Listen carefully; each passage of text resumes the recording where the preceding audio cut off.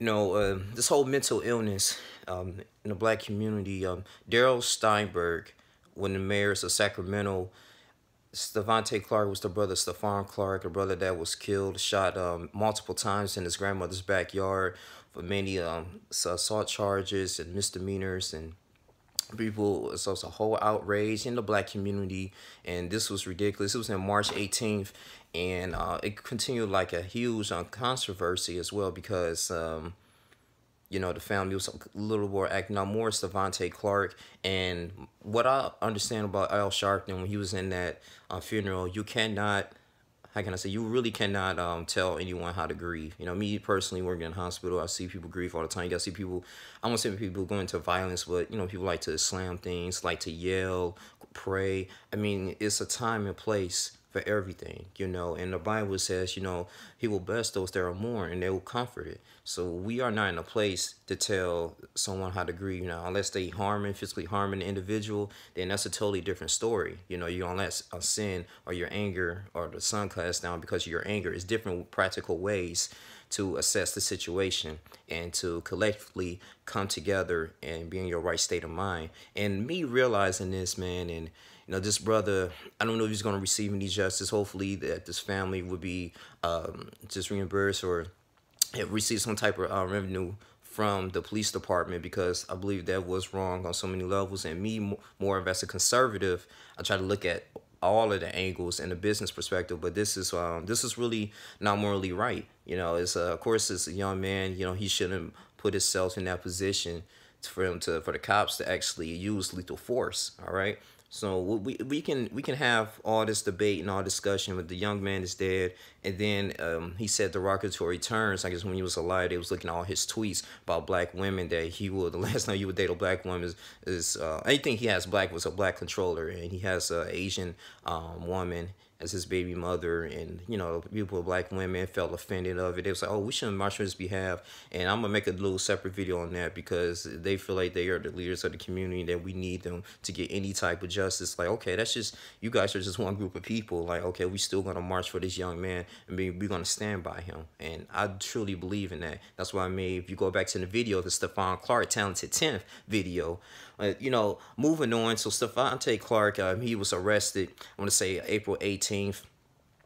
This is a young man who disrupted the Daryl Steinberg City Council meeting, and just grieving. He was on CNN, and he had a point, but I understand you upset, my brother.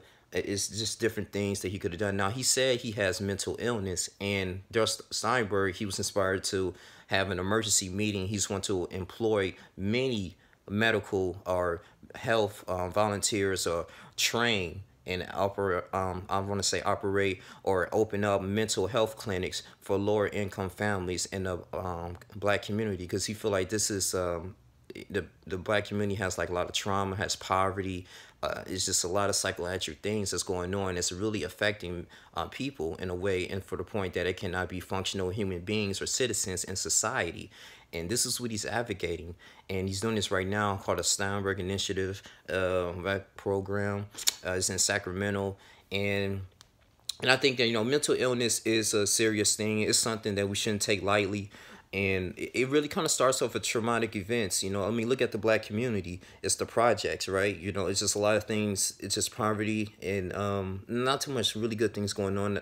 Little education, little job opportunities. And when you in an area like that, you be growing up, say, maybe 16, 17, 18 years, you're going to be subjected to violence. You're going to, if you don't have a good source, or you don't have any type of guidance, or you're not self-motivated.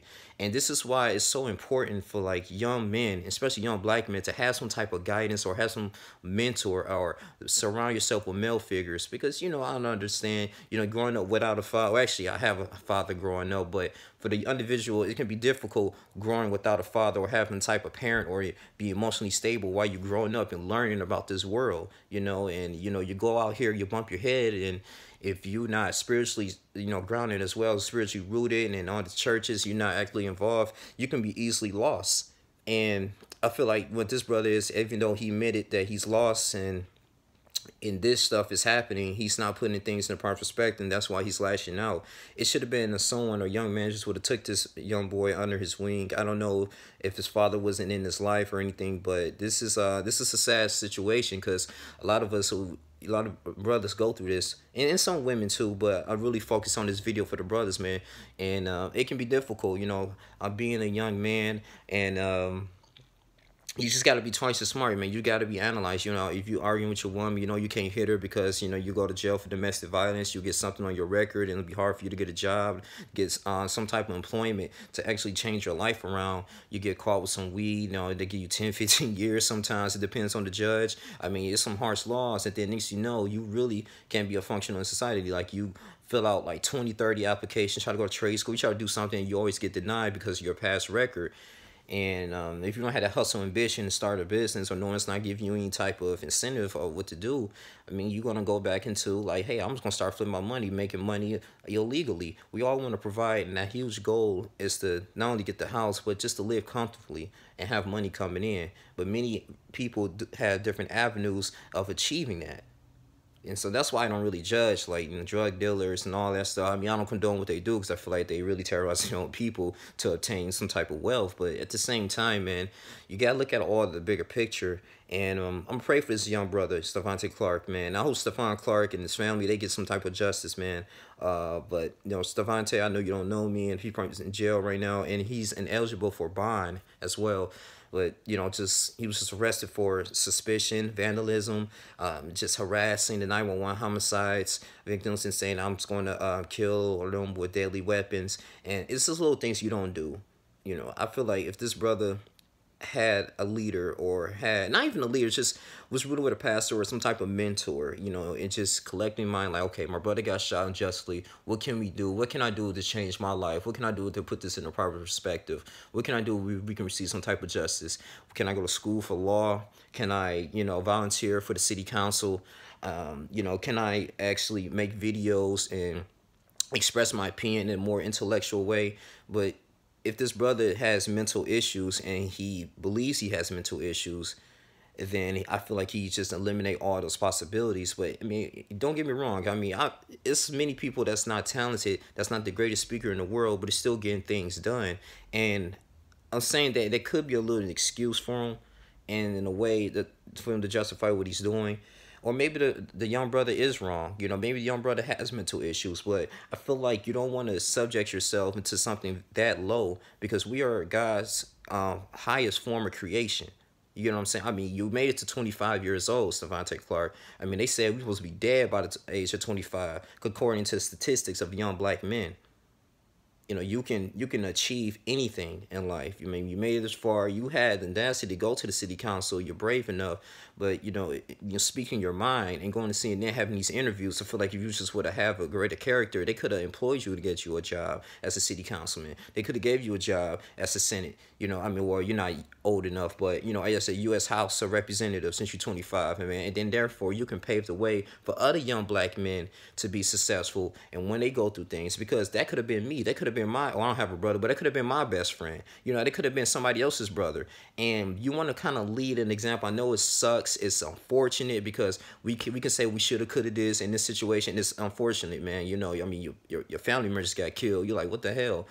So it could have been, just lead your way to the right path and create good examples, man. Because I know in the book in Ephesians, when it says, according to it lists the components of the full armor of Christ. And one of the components of full armor of Christ is when you have the sandals, and you lead the feet for example. And just what Jesus Christ did, he always led an example, even though he was angry, but he still made practical ways, and he was efficient in what he did, and he didn't let anyone really pretty much get under his skin. He was still focused on his mission, where it was the course for the believers, so we won't be having we will also have dominion over sin. We won't be slaves to sin, and that's why he had that prolonged suffering, and he was healing many individuals throughout his ministry. And I feel like, man, that if you would have played this right, if you would have just read some books, if you would have just collectively just, how can I say, just abstain yourself, man, from assaulting, or not assaulting, but just from, just harassing or calling or disrespecting the high authorities, man, and so actually understand and educate yourselves on the law, you won't be in this situation. You'll probably be a sound brother, man. You know, and I think you still are. I don't know how long he's going to be in jail, but Mr. Stevante Clark, I hope this video go viral. But if you're watching this, man, you have something special inside you, brother. And I'm gonna be praying for you and your family and many other brothers that go through this on the, on the daily, that you want some type of justice and something needs to be done, and you feel like they're gonna just go walk away, because they're gonna walk away and be with their family and still provide. They can go to a different police station. Thing is, man, we have to understand it and put our emotions to the side and think logically, man, and just kind of, and just pretty much, man, just learn from this experience and grow each and every single day while we still living, and just impact others based on our talents. And that's what I think. But it shouldn't be no shameful on this young man. I put that maybe he could change his life around. He's young, and I just wish that he had some type of leadership. I don't know what his father is, or someone he has so much potential, and I wish I can kind of be in that position if I had like a political figure. If I'm a political figure, have a showcase, I can really just imagine and envision myself just shaking your hand and helping you out, man. And then someone works so hard. But this your boy Young Lean Jr. This is my thoughts on it. Stevante Clark arrested. I know this happened a few days ago, but I really want to get this off my chest, and I just want to explain this in a deeper way. But brother, man, I want to leave with this verse in 1 Corinthians 15, 58. I believe it says, do not cast your, what did it say? Therefore, my brethren, yeah, therefore, my brethren, be unmovable. Therefore, my brethren, be unmovable and always abounding in the works of the Lord. I believe that's what it says, yes. And so that's what Apostle Paul was saying. Like, no matter what we go through, don't let any little situation shake us, man. It's going to be difficult. It's going to be a hard road, but we got to reach that promised land, You've always got to abound in the works of the Lord, and He's the one. He's going to direct our paths, man. So that's all I had to say. It's your boy Young Link Jr. here. You guys continue to subscribe, like, and comment. That's why I think about the Stevante Clark arrest. I'm going to pray for you, man. I'm just going to get better. It's your boy Young Link. I'm out. Juices.